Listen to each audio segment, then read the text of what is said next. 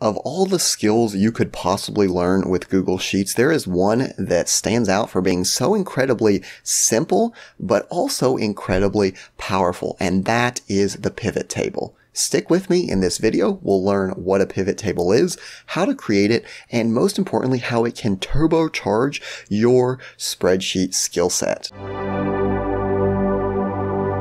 Hey everyone, and welcome back. This is the Part-Time Economist, and in today's video, we're going to be looking at creating pivot tables with Google Sheets. Now, like I said in the intro, this is one skill that is incredibly easy to learn, but also incredibly powerful. Not just is it powerful, but it's actually highly desirable. So I remember one time I was actually interviewing for a job where the majority of the job was working with spreadsheets. They didn't care if I could build macros. They didn't care if I could run statistics. What they cared about was, could I create and use pivot tables? So incredibly powerful, and I want to show you all how to work with these pivot tables today. So first off, what even is a pivot table? A pivot table is a way of organizing our data, grouping like data together, showing comparisons. You'll really see once we get into the demonstration. So let's start off with this. We've got a blank data set, and unfortunately I don't remember where I got this from. It was a while ago, or I would be giving credit where it's due.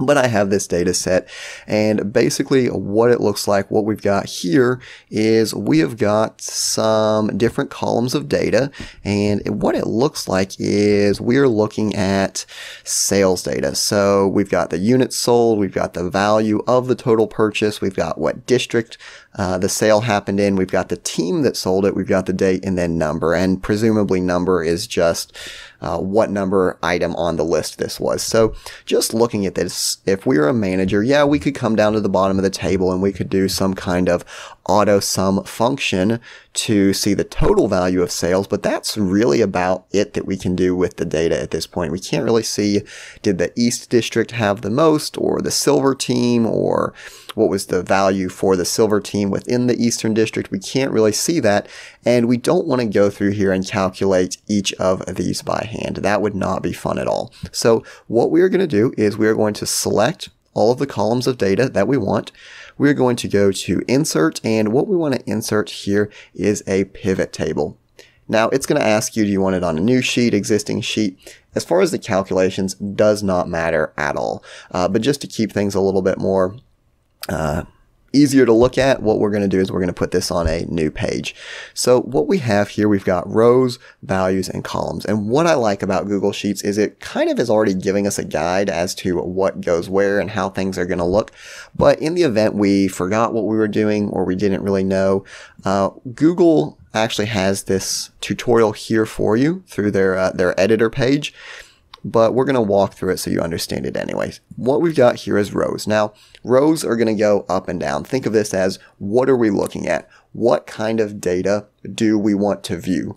And then the other things, the columns and the values, think of that as, what do we want to see about that data? So let's suppose that we're a manager again, and we are looking at which of our districts performed the best. Well, we can come to rows, and what you'll notice is it's going to give us the option of selecting based on those headers that we had in the original data set. So that's why it's important to always make sure that you do indeed have those headers. We're going to go with district, and what you'll see is it pulls up the districts: East, North, South, and West. Now, the key here to understand is that it is looking through this list, and anytime it finds a unique value, that is what it is pulling. So if we have 13 East and 14 West, it's just going to pull East and West, right? It's not going to pull the same thing multiple times. If we threw a Southwest in there, it would pull that data for us as well. So we are looking at our 4 districts. What do we want to know about those districts? Well, what we want to know about the districts is going to go into our values field. So what is the total value that was sold by each district? And this is a basic pivot table. It's incredibly simple. It's easy to understand. We've got the value broken down by each district. So just with that, think how much time you saved versus trying to go through here and tally up how many sales were in the East District and hoping you didn't make a mistake and hoping you didn't count the same thing twice or skip one. Just right there, incredibly valuable. But that is, like I said, the most basics of what we can do with these pivot tables. We can do so much more. So what we've got here, we have again our districts, but let's suppose we don't just want to look at our districts. Let's suppose that we also want to look at the teams within those districts. So what we can do in that circumstance, we can come over to our columns and we can add in our teams. Again, blue team, green team, red team, silver, and the grand total. So think of this, the district could be a location, right? East, north, south, and west. So of all of the locations we have, that is our districts. But let's suppose within each district, we've got different shifts or different teams. Maybe our blue team is from 0 in the morning to 6 at night. Or sorry, 0 in the morning to 6 in the morning. Green is from 6 to 12, red's from 12 to 1800, and then silver's from 1800 to 2400. Let's just suppose they're different shifts. What we want to know is not only which district is doing the best, but is there some kind of a trend? Which team within each district, what shift schedule seems to be doing the best? So what we're doing, we're putting that across the top as our columns, and what we're going to put in this values is obviously the value. So not only are we looking what did each district sell. So if we're going across this way, we can see the grand total for the Eastern District is 3618. But if we look down this way, what we can see is the blue team, regardless of what district it's in, the blue team in general has that $7,464 dollars worth of sales. And what we can see is that, wow, it really looks like across all the different districts, the blue team is outperforming. And then out of the districts, it looks like the West is outperforming. So what we can really see there is just breaking it down by a lot of different categories. One other thing I will show you, because sometimes this can look a little bit confusing and you've just got all this data thrown at you all at once. Let's go ahead and let's remove some of that, because I'm going to show you a different way of visualizing things. So we're going to remove those values. We are back here. We've got east, north, south, and west. What if we didn't want it to look so cluttered? Well, what we could do is, instead of adding our teams across the top here, we can actually add them as a row. So check this out. We're going to go ahead and minimize each of these. So it's uncluttered. It's out of the way. We've got all of our districts, but what we've done is we've built those teams in underneath the districts. So we want to go ahead and add back in our values. And what this does is it gives us a breakdown. Now, this is really cool if you're designing something for a manager, because what they can see is they can see their total sales right off the bat. And what they can see is we've made this $26,244. We can also look and we can see the total by region.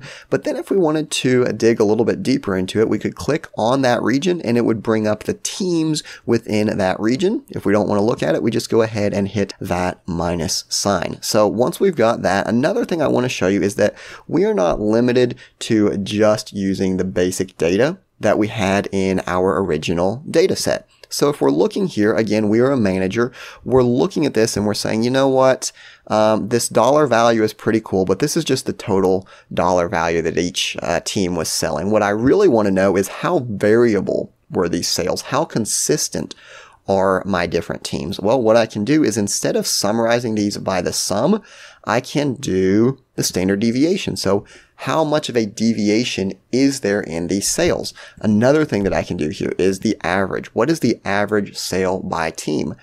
And I know this isn't a statistics lesson, but keep in mind, when you're doing the average, that is very susceptible to large numbers. So if I sell $10, $10, $10, $15, $10, and then I make a $1,000 sale, my average is going to get skewed pretty significantly.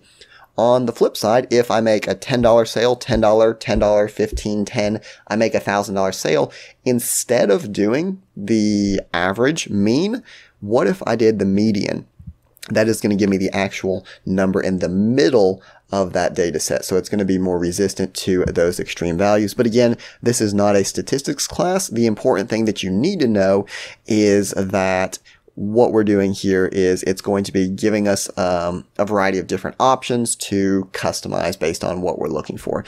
You can also do a couple of other things. These count unique, right? So how many unique values are there, right? If we're selling, let's suppose we're selling 5 different products, right? how many unique products were sold, or is one team just basically selling the same product? You can really customize this depending on what you're looking for, and it's very intuitive to use. So the key takeaway here that I want to leave you with is, number one, creating that pivot table is very easy. You just select all your columns, you go to Insert and Pivot Table, and then once you get there, the category that you're looking for goes in your rows, and what you are trying to compare regarding that category goes into your values. And again, you can adjust it, you can customize it, but that is definitely the basics of how to get started with pivot tables. If you've got any other questions regarding either pivot tables or what you want to see in general with Google Sheets, be sure to leave it down in the comments below. As always, thanks for watching, and I hope to see you next time.